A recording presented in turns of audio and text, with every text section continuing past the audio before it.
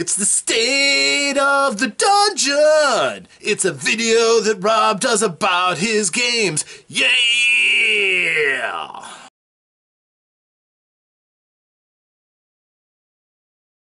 Greetings. I am Galhard Vanathakatoi, warrior of my people, and a member of the Grand Order. I have rejoined my companions in our quest against the Cult of the Dragon, pursuing one Varum the White.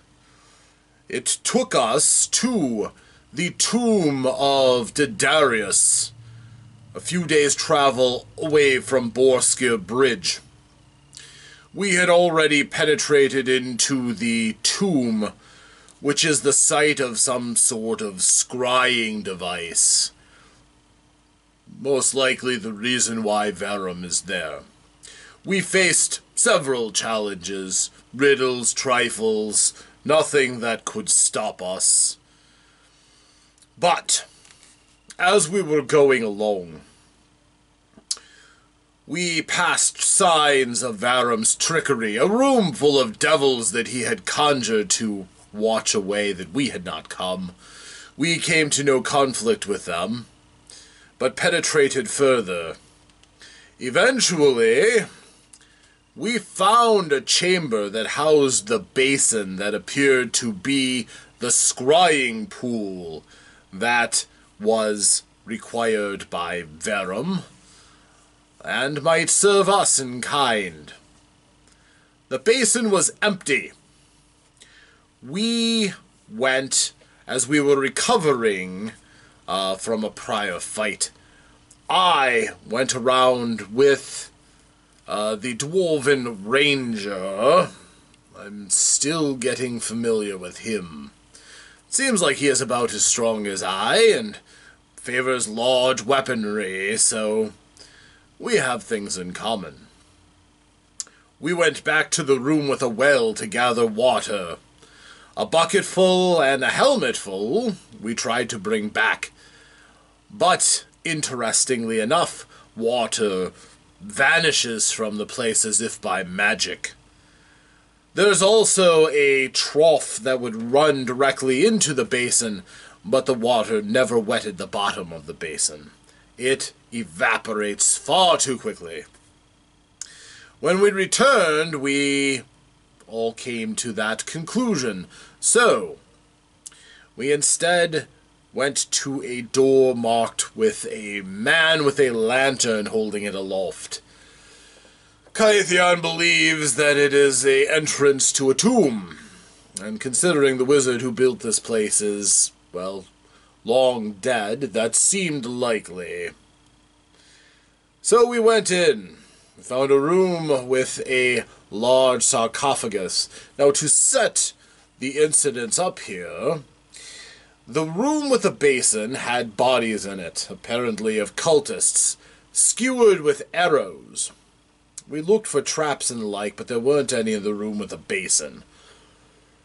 So we expected some sort of archery or some sort of traps in this room. But there was none. Instead, we heard a voice that came from all around us. It apparently came from the dead wizard. It said that it approved of our mission, as we were there seeking knowledge, which it valued. And it knew the nature of our quest, that we sought the dwarf Varum. It told us that the dwarf had been taken by Yuan Ti, the vile and depraved snake man, and that they had passed through a secret door at the back of the sarcophagus room. It revealed the secret door, and we prepared to travel through it after our quarry. The nature of Didarius and how he talked to us, we do not know. But it is magic, and not worth worrying about for us. So we went down into the secret passage, which only traveled a short while before it opened into a room with 6 lizard men. Obviously, the wizard knew the difference between lizard men and Yuan Ti, so these were just the guards at the gate. I heard one scrabbling in the darkness. It sounded like it was trying to run for reinforcements, so I dashed into the room and grasped at one. Turns out lizard folk are slippery, and very difficult to keep a grasp on for any length of time while they're squirming. The rest of the group broke in behind me and began engaging the lizard men in earnest, and such paltry creatures are no match for the Grand Order. They were being butchered behind me. I was being bedeviled by 2, but I felt it was not necessary to do much more than, well, glower at them. It was dark. There was room, lightning coming in from behind the braziers in the sarcophagus room, but I couldn't see very much inside. Goliaths do not have the same vision that the dwarves and elves have. So, the battle was something of an uncertain one. Lydia demonstrated the potency of her new belt, skewering and badly damaging one of the lizard men with but a single blow. I finished the job by punching it in the back and breaking through its spine and punching out of its chest. That being said, there wasn't much left for me to do. One had already gotten away into the darkness, and I went forward and around and helped to finish off another. The room was empty and the battle was ours. I lit a torch, which would prove to be my one constant weapon through the rest of this fight. It was at this time that our ranger was looking down the stairs, the other exit out of this cavernous chamber, and he reported to us that reinforcements were coming. The one that had run were coming back with 6 more of its fellows. It should have brought more. Would have at least been more interesting. However, as these creatures were armed with poisoned weapons, true, our 2 dwarves weren't that bothered by it, but I felt the anger welling up within me from this dishonorable combat. I picked up the body of one of the deceased lizard men, and I waited at the edge of the landing. The lizard men came across this strange bridge at the foot of the stairs. They traveled slowly and cautiously. Once they got to the stairs, they ran up. They came to challenge us. They found death. As our forces rained weaponry down upon them, and Glint seemed to enjoy throwing his hammers as usual. Unfortunately, several of the hammers fell off the bridge and down into the crevasse alongside of it. Well, the lizard folk who came up found out why I had not engaged. I took the body of their comrade, and I charged forward with just my torch sticking up between its legs, and dove forward into the mass in glorious combat. The weight of myself and this dead lizard man bowled the lizard folk down, knocking them down like 10 pins. One of them, the unlucky one in the back, spilled off of the stairway and slid off of the bridge. It turned out that it was very slick. Interesting to know, and nice of him to inform us of that fact. The group then came upon them with a vengeance. They were prone and easy prey. Our blades were whetted again and again, slaughtering these lizard folk, but they had an unseen ally. We were facing arrow fire from the darkness. They were using our lights as the beacons for their arrows. I felt a few and felt the sting of poison, which only maddened me the more.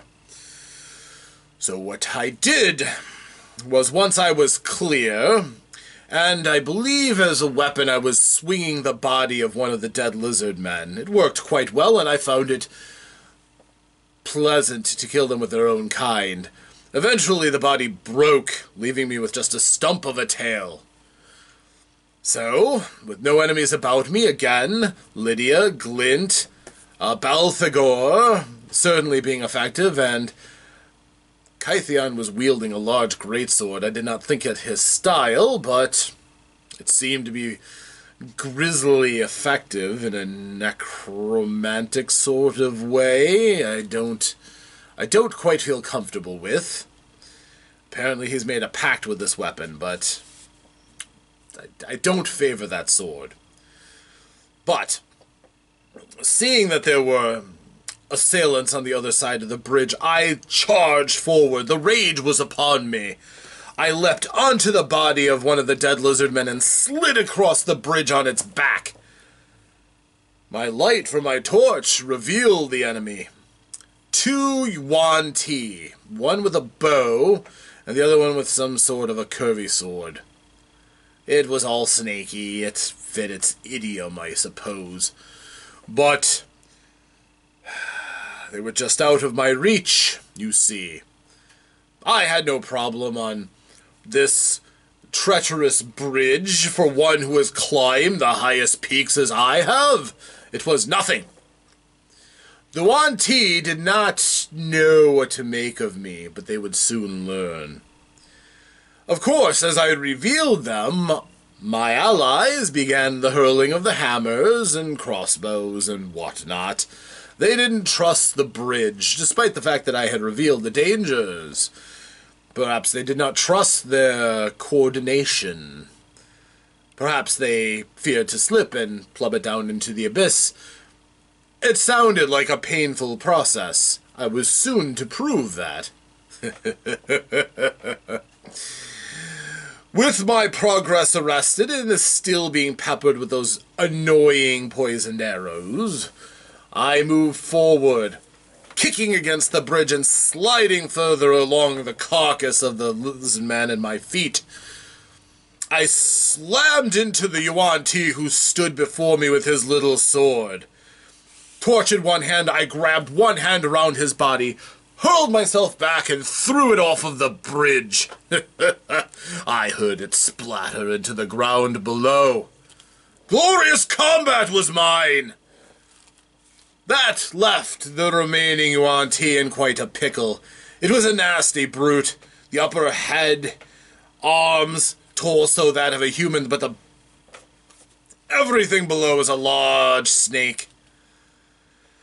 How the thing managed to move without falling over, I don't know. But the rest of the group approached to help me butcher the last remaining Yuan-Ti. It thought it would be clever. It thought that it would take the weakest of our member and destroy her. It tried to grab Lydia. Foolish snake! She is blessed with a belt of incredible strength. She's stronger than any person in our group. He might have as well attempted to grab a pillar and pull an entire room down with him. He was left dangling, but before he could escape and perhaps end its own life at the bottom of the pit, I reached out for its life. With my hand, I caught it by the scruff of its vile neck. It hung there limply, though, clearly wishing that it were elsewhere. I looked at Lydia knowingly and asked if she'd like a tug of war. She nodded in assent, and we both pulled. We ripped the creature in twain. Its gore and viscera sprayed into the pit, raining down upon that which dwelled below. Glint, fearing for the loss of his hammers, lit a torch and tossed it down the pit. He saw that the pit was some 80 feet below us, and he saw that the Yuan-Ti that I had thrown down was not dead. He was instead transforming itself further into a snake. He told me that it was down there. He told me, and the red thirst consumed me. I still had no thought for my good axe. I had the upper torso of the abomination in my hands. So I took it, and I ran to the edge of the bridge, and I dove where he pointed. I dove down into the pit. with no thought for anything but that I must end the life of this abomination. And so I plummeted. I saw the creature below in the light, the ghastly light the torch lit upon the bottom of the pit. I landed upon it and crushed it with its own partner. It stung a bit. I was still in the grip of the rage, and the pain was but slight, but perhaps it might not have been the wisest of choices. But my foe is dead. That's what I found out. There were many snakes down there with me. Turns out they were infant Yuan-Ti. I thought the horrors were people that had been transformed by a curse or some sort, but no, they're little snaky things. Poisonous, yes, certainly. They attacked at me. They might as well have been attacking a log for all the harm they could do to me. But a bit. My allies up there who were thinking about coming down to help me, which would have been nice, instead realized that they could assist me by throwing fire down at them. Of course, we don't have a proper wizard, but hammers work quite well. Whatever else was plinking down around me seemed to have a toll on the little horrors. Then, wishing it ended, at about the limits of my anger and my wrath, I took my torch and I clubbed the little horrors. And then, when I had clubbed them thoroughly with my torch, I reached for anything that was a weapon, and I found the tail of the snaky abomination I had just crushed, and I smited the last of them down with the corpse of the elder, turning all of them into putty. The rage left me then, and I once more became myself. A bit sore for the travel, no doubt. Pocked with some wounds, a fair amount of poison flowing through me, there's no doubt of that. I grabbed some of the infant Yuan-Ti into a sack. I need a weapon for my next battle, don't I? And my friends helped me back up with a rope, got me back up to the bridge. We moved to the end of the bridge. There's another staircase leading down from there. We decided to huddle there and allow Kythian to work his healing magic. Some of us are injured, I'm perhaps most of all, but, well, the red rage does not allow me much thought for self-preservation sometimes. And yet I live.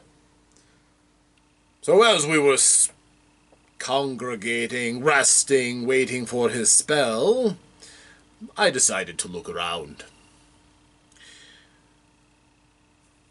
At the end of this landing we are at, there's a tunnel that goes off to the right, and then a tunnel that goes off straight. I saw nothing, I heard nothing, but Kythian, that one has a good mind and a good set of ears. He heard motion and directed us to be wary. Unfortunately, he was correct. We are perhaps not at our best for this fight, but looking around the corridor, our light attracted attention as well as the sound of battle. We were not quiet. And, surely enough, more lizard men approaching. I see at least a few, and there's more behind them. Perhaps more Yuan-Ti. I also see open hallways beyond them, so if we keep fighting, others will hear and be attracted to the sound. We could have the entire population of Yuan-Ti and lizard folk here at our feet. I don't really look forward to that. Oh, the battle will be incredible. But my allies might be the worse for wear. They need some time to rest and heal. Maybe I should challenge them all myself and give my allies time, but against that many foes, I don't think I could take them all out at once. Not now, certainly. My rage is fading as I worry more for my allies, so I'll tell you what happens when I make my next report. For now, long live the Grand Order. It's time to fight some more scaly ones. Farewell!